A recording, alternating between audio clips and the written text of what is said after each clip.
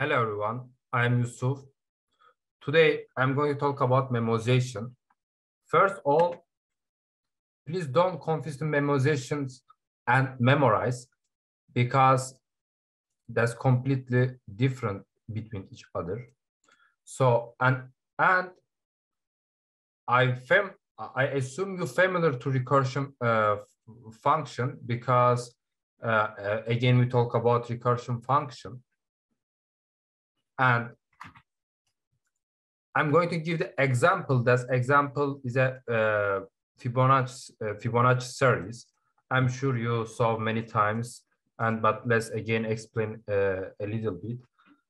In the Fibonacci series, each number equals sum of past two numbers, like 3 plus 5 equals 8, 5 plus 8 equals 13, and similarly again continue like that until the forever.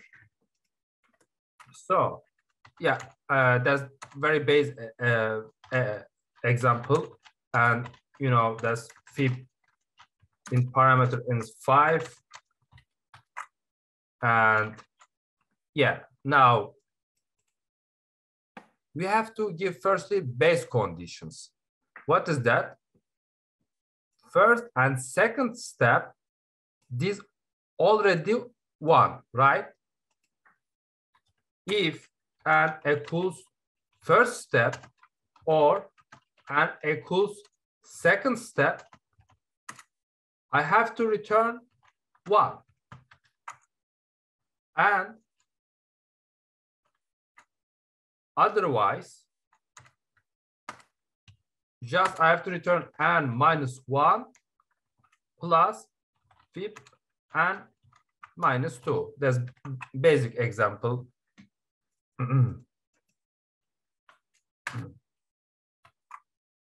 That's my basic example.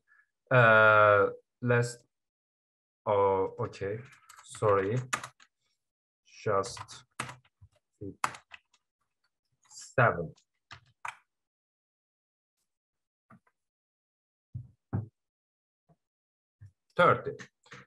Yeah, let's visualize how is the work under the hood. Fib 7 call fib 6 and fib 5. And fib 6 call fib 5 and fib 6 call fib 5 and fib 4. And again repeat same things until the fib 2, right?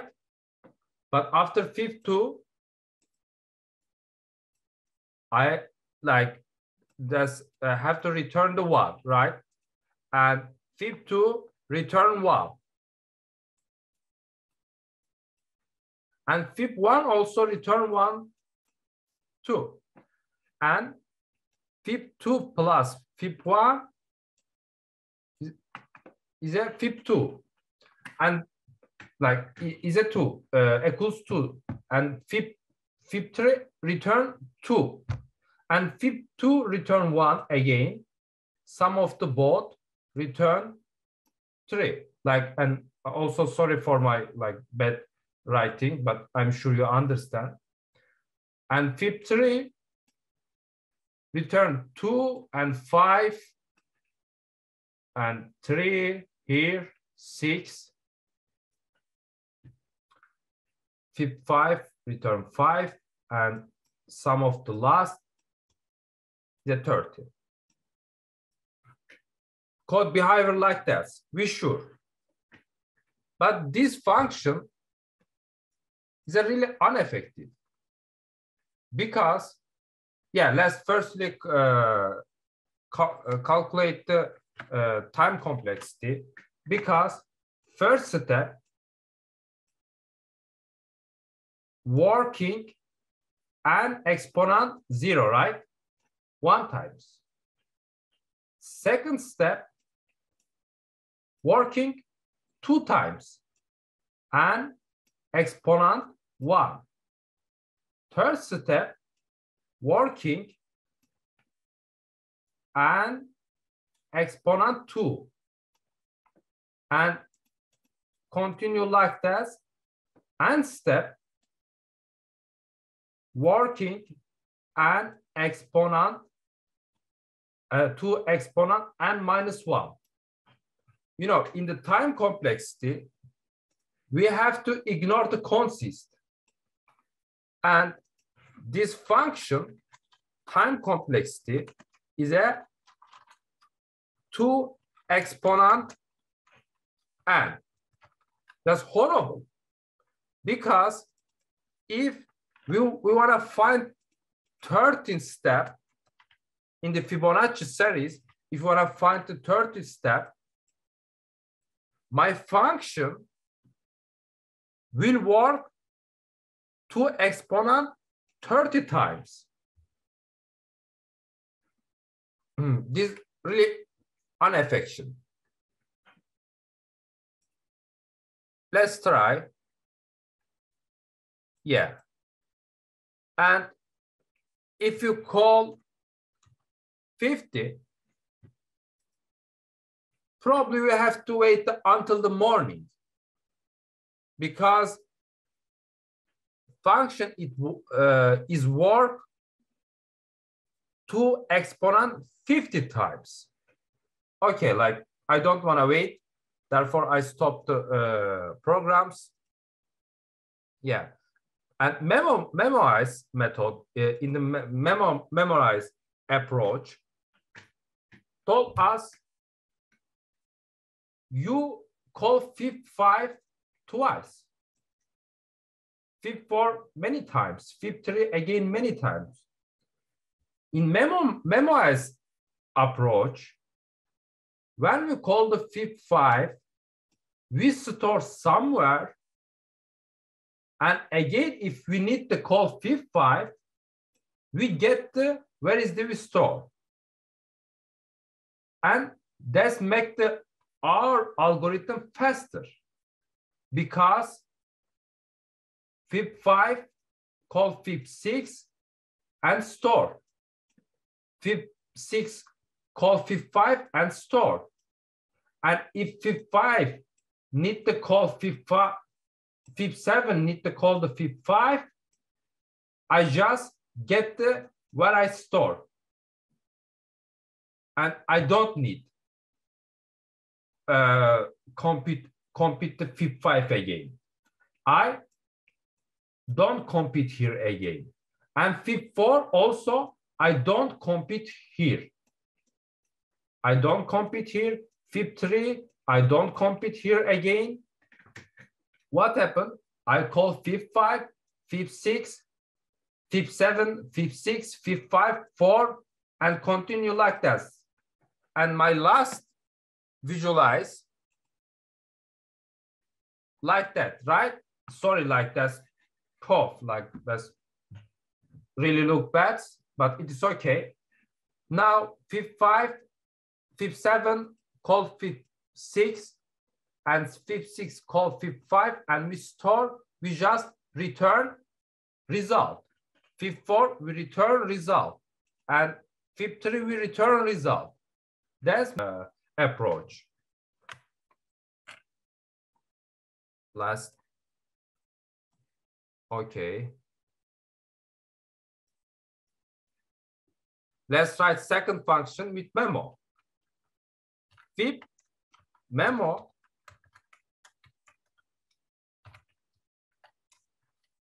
int and parameter is and return.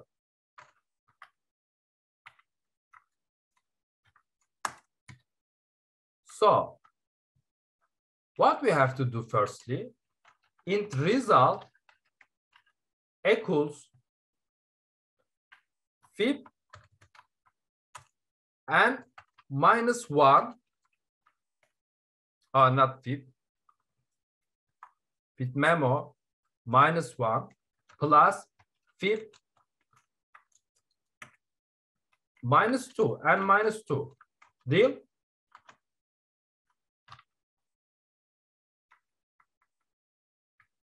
Okay. In this step, when we compute the result, we can store somewhere. We can write the object and store somewhere. For instance, let's create like hash map.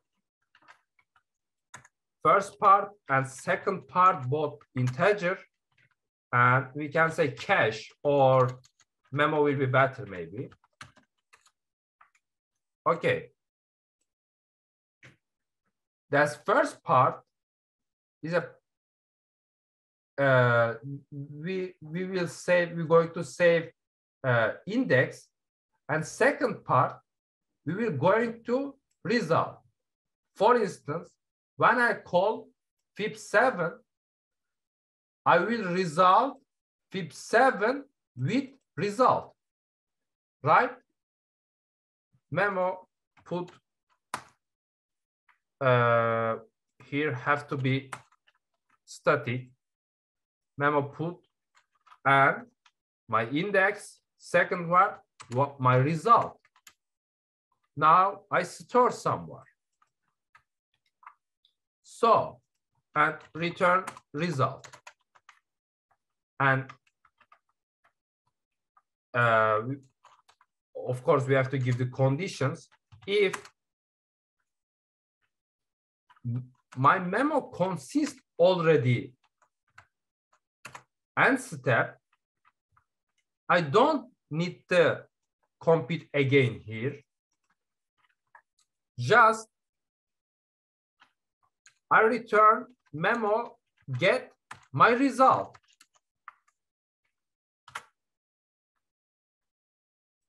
For instance, I save fib5, and again when I come to here, and again when I need to call fib5, I just get the fib5 because I store already result.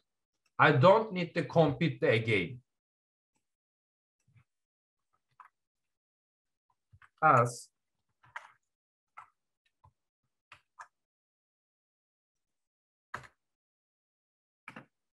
okay, deal.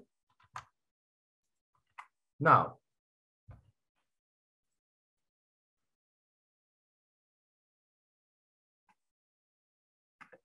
okay, we make some mistake. Oh, okay, I understand. We create the hash map, right? But we should first and second index result equals 1. And when we create the memo, also just I'm creating new function. This function do nothing, just make some operations, memo operations. Okay, now put store first step, result 1, and second step, result 1, 2, and call fib50. Okay, let's, yeah, call fib50. I resolve fib2 here.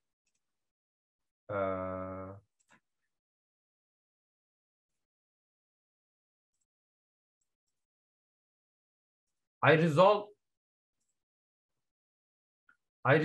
fib2 and fib1 here, and compute these two. So I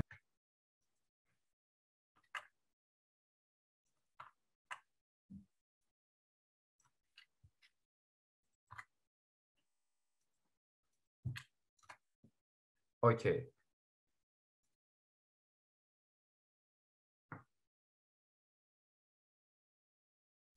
minus, because this integer, probably long will be better.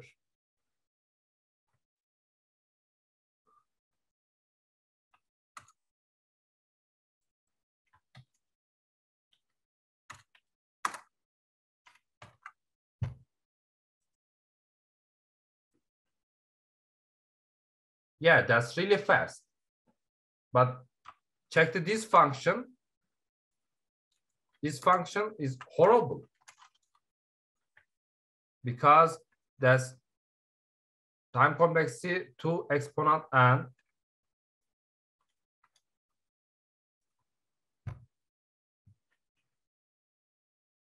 Yeah. But other function with memo is super fast because right now my time complexity is a n plus n minus 2, right? I just call this function n plus n minus 2. And this means n to n minus 2. But in the time complexity, we have to ignore consist. And with memo, my time complexity is just n. This makes my function very fast. Yeah, that's memo like the memo approach like that.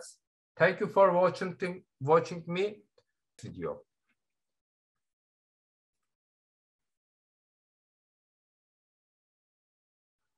See you next